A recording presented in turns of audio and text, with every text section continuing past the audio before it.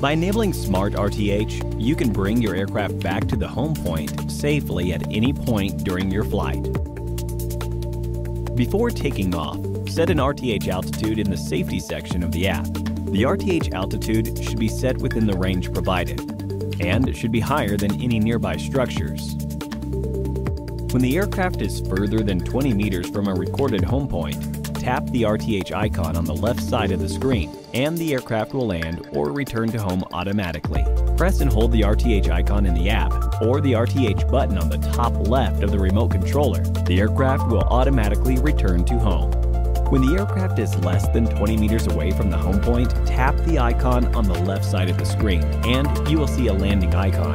Tap this icon and the aircraft will land automatically. When the aircraft's flight altitude is lower than the preset RTH altitude, the aircraft will ascend to the RTH altitude and then fly straight back to the home point. When the aircraft's flight altitude is higher than the preset RTH altitude, the aircraft will fly straight back to the home point. When it arrives above the home point, it will land automatically and turn off its motors.